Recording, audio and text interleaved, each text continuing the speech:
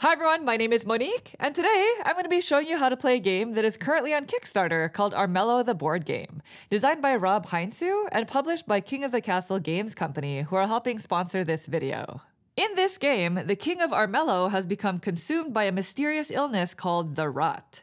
And as one of 4 heroes, your goal is to complete quests, win battles, and earn prestige in order to become the new ruler. This game features deck building, area control, and action selection, and is based off of a popular video game by the same name.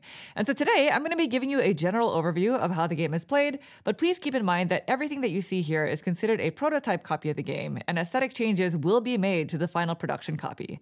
For more information regarding the game, as well as the campaign, I've included a link to their Kickstarter in the description below. Last but not least, if you enjoy content like this and would like to see more in the future, please consider subscribing. And with that, we are ready to begin. So if you please direct your attention to the center of the table, we're all set up here for a 3-player game of Armello the board game. Welcome to the kingdom of Armello. Now, like I was mentioning earlier, in this game, you play as one of 4 different heroes. And so if you're familiar with the video game, then you'll probably be familiar with these characters. Here we have Thane, Sana, and Amber. Now, just to kind of give you the lay of the land, in the middle here, we have the main board that represents the kingdom of Armello, which is actually split into 6 different regions, with the castle being in the very center. Each region is also divided into several individual tiles of different types of terrain. And so at the start of the game, each player will roll the region die, which will determine your starting location for your hero. Now, one thing that I should mention is that this prototype came with standees to represent the different heroes, but the final production of the game will come with miniatures. In addition, the final production copy will come with a 3D constructible castle to go in the center, as well as improvements to the dice as well as the cards. Now, each player is given a player mat that represents the hero that they're controlling and also determines your starting and maximum health, as well as your starting amount of magic tokens. In addition, each hero has 2 separate decks of cards that are unique to their character.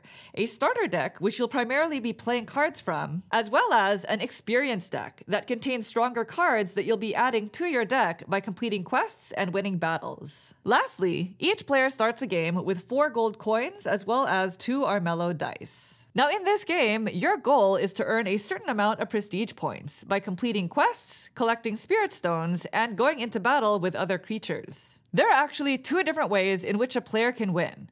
The first way is as soon as a player reaches 30 prestige points, they may now enter the palace to attempt to slay the king for a regicide victory. Alternatively, the first player to reach 70 prestige points immediately wins the game via a proclamation victory. Now, if you're familiar with a video game, you'll probably recognize the cards that are in this game. However, this is a deck building game, which means each turn you'll play and draw cards from your own personal deck. And once you run out of cards, then you'll shuffle your discard pile and continue to play through your deck again. Over the course of the game, you'll also have the opportunity to acquire more cards.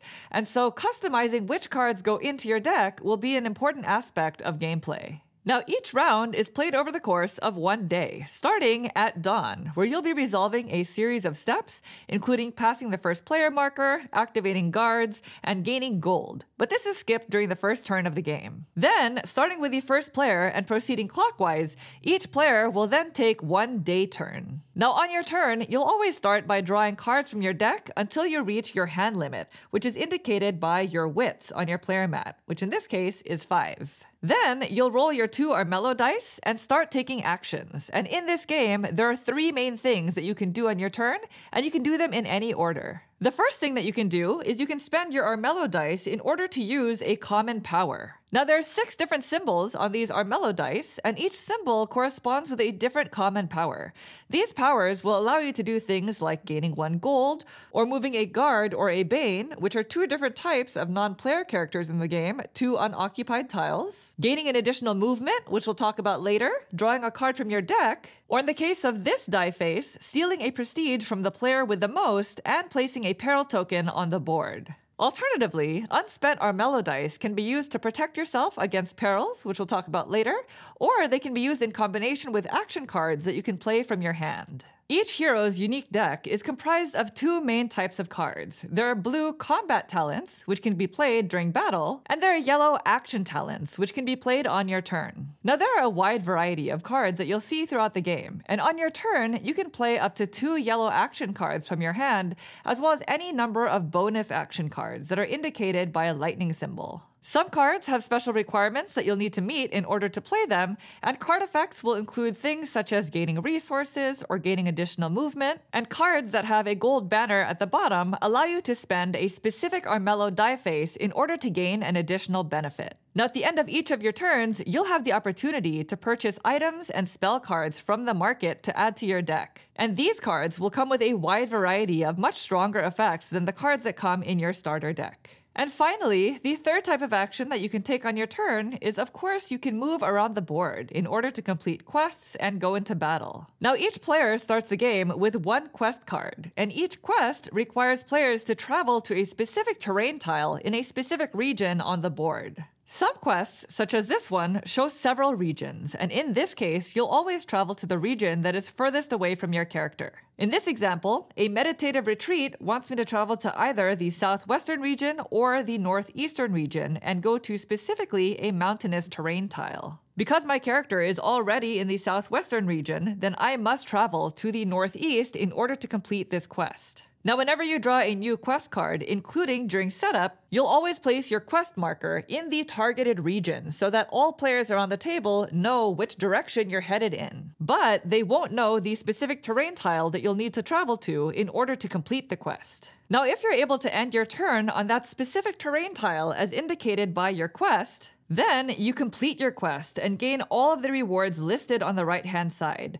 which always include a certain amount of prestige points, a boost to one of your hero stats, 2 health tokens, and the ability to gain additional cards into your deck, either in the form of your experience cards or cards from the reward deck, which include follower cards, treasure cards, and sometimes spirit stones, which we'll talk about later. And some cards will permanently gain you additional Armello dice to roll at the start of each of your turns. And once completed, quests will be added to your player map so that you can always keep track of what you've earned. So then, in order to complete your quest, you'll need to move around the map. And on your turn, you'll always start with 3 moves, though you may play additional cards from your hand that grant you additional moves. Now, each time you spend a move, you'll move your hero to an adjacent tile and you'll resolve everything in that space. This will include fighting any creatures that are there, possibly encountering peril tokens, and resolving any terrain effects. Now in this example, I've moved Sana to an empty plain hex, and the plain terrain actually has no additional effect. In addition to the plains, other terrain types include the swamps, which require you to lose 1 health. There are stone circles, which gain you 1 health. There are forests that make it easier for you to attack adjacent creatures, as well as mountains that give you a defensive boost during battle, though they cost you 2 moves in order to enter their spaces. In addition, each region contains a settlement that allows you to place a control token on the space when entering, and each settlement that you control will gain you additional gold during the dawn phase. And lastly, each region contains a dungeon that you'll have to explore by rolling up to 2 exploration dice. Exploring these dungeons will either gain you rewards or force you to fight a dungeon bane, depending on the results of your die roll. In addition to the various types of terrain, other things that you'll encounter around the map include spirit stones that will sometimes appear in stone circles. When entering these spaces, players collect these spirit stones and will gain prestige points depending on how many they now have. You'll earn 7 prestige points for your second one, 8 for your third, and 15 prestige points for your 4th spirit stone. Spirit stones can also be gained by exploring dungeons and by acquiring them from the reward deck by completing quests. In addition, sometimes you may choose to enter a tile that contains a peril token. These tokens are resolved before the tile's terrain effect, and they require you to draw a card from the peril deck. Peril cards show 1 or more terrain types that will cause you to trigger the card's effect if you are currently on, or sometimes adjacent to, one of the listed terrain types, depending on what the icons show. If not, the card is simply discarded. But if the peril card is triggered, then something bad will happen unless you're able to make a save by discarding the required resources or specific Armello die face as indicated by the card. And the last thing that you can do while moving is if you ever enter a tile that contains another creature, then you go into battle. And this can be against other players or against guards or banes. In general, the way that battles are resolved is each player can play up to 2 combat cards from their hand, playing them face down and revealing them at the same time. Players will also roll a number of fight dice equal to their fight stat on their player mats, as well as any additional fight dice from combat cards. And if a player's total defense is less than the opponent's total attack, they lose health equal to the difference in values, which means both parties can lose health.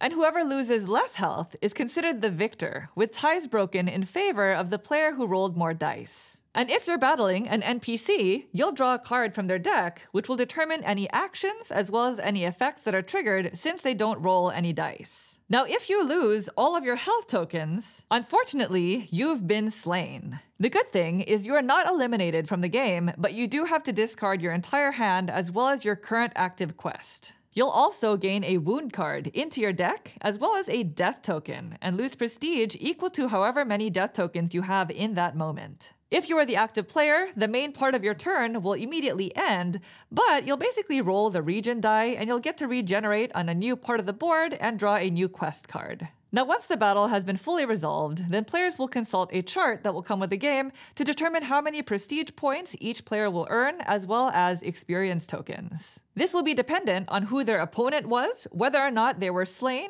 or if they had a bounty on them, which can be gained by fighting guards. Now, once you've finished all of your actions, then you end your turn by either completing a quest if you're able to, or by spending any experience tokens that you may have gained during battle in order to gain a card from your experience deck. At this point, you may also spend gold in order to purchase items from the market, or a combination of gold and magic tokens in order to purchase spell cards. And once per turn, you may trash a card from your hand with a lower value than the card that you are buying to receive 1 gold discount. And finally, you can always end your turn by discarding as many cards from your hand as you'd like. Then, play proceeds to the next player in clockwise order. Once all players have taken a day turn, then play proceeds to the Dusk phase, where you'll resolve all of the steps on the Dusk card. During this phase, if there are no Spirit Stones on the map, then you'll place one in a random region's stone circle. You'll also activate a random region's Bane by drawing a card from their deck and resolving its effect.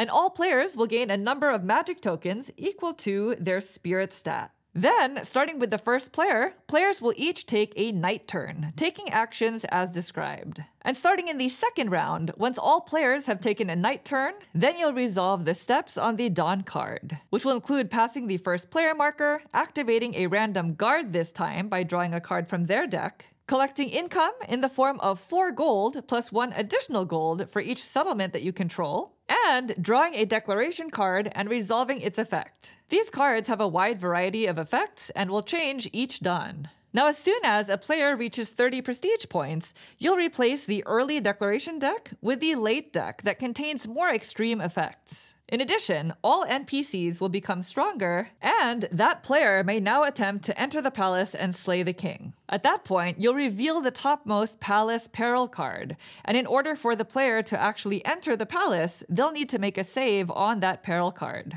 If successful, then they may now enter the palace and attempt to slay the king. But unlike other battles, in order for you to win via regicide victory, you'll need to slay the king without being slain yourself. In addition, any players who attempt to enter the palace in the future will need to draw an additional palace peril card. So there is an advantage to being the first person to enter the palace. Now, if this seems a bit difficult, the other option is to win the game via a proclamation victory by being the first player to earn 70 prestige points. Now, in playing with lower player counts, the game also comes with NPC card decks for each of the 4 heroes that you can incorporate. But that is generally how you play Armello the board game. Now, there are a wide variety of cards that the game comes with that I wasn't able to showcase, as well as some minor mechanics. And so for more information regarding the game, as well as the campaign, I've included a link to their Kickstarter down below. If you have any questions about anything that you saw here today, please feel free to leave me a comment down below, and I'll try to get back to you as soon as possible. Otherwise, thank you all so much for watching the video. I really hope it was helpful. If you enjoy content like this and would like to see more in the future, please consider subscribing. Thank you. Bye.